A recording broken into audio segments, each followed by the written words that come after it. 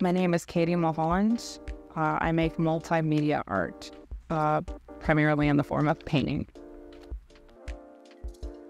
So my process is based on the principles of geology as far as like the structural processes and how Earth is laid down.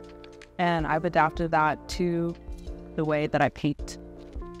So the work of the show is over the span of quite a few years. The paperworks are kind of like a building up of like a knowledge of different processes and ways to I guess make visuals that express the passing of time and geological processes. I make art as a form of kindness to my brain. It's kind of like a meditation.